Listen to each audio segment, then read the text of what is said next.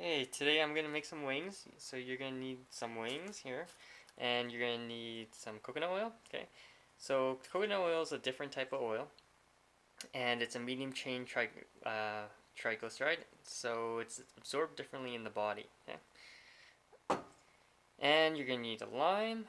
You're gonna need some ginger. Okay, and some salt and pepper for seasoning the wings. Okay, and I'm gonna put some chives in there. Okay.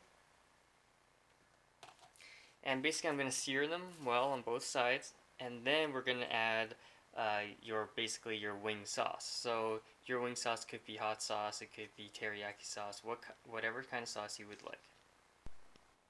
So I have my coconut oil covering the pan right now. Okay, so I'm going to add in the ginger, and if you want you can add in garlic, and put the wings in on top.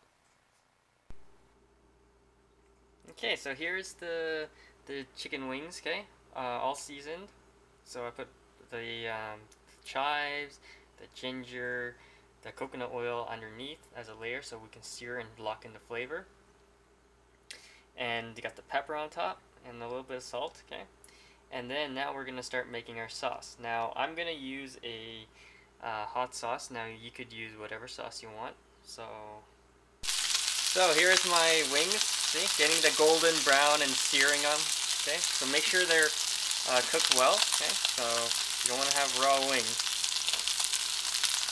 Now this is where we're gonna make the sauce. Okay, you can use a small type of pan.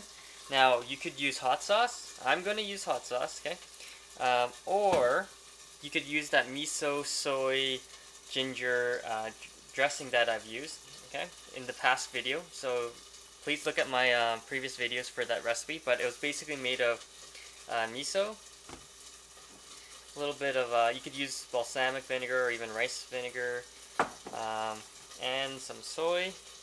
Okay, and of course your famous ginger root. Okay, so to make the sauce, just you want to add a little bit of rice wine vinegar with the hot sauce, and that's about it. And bring it to a nice little boil. Okay. Okay. So now I'm just preparing that sauce. Okay. Now, like I said, if you don't want to use the hot sauce, you don't have to. And if you want to be healthier, probably don't want to use the hot sauce. Okay.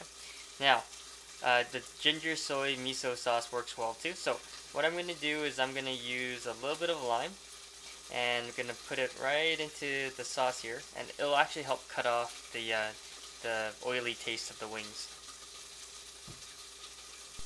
Okay, so my wings are just about ready. Now, what you want to do is use some paper towel, and basically once the wings are ready, you want to throw it into this bowl and soak up all the excess oil and grease that's left over from the chicken. Okay, and then what we want to do is remove the paper towel and then put the sauce right on top.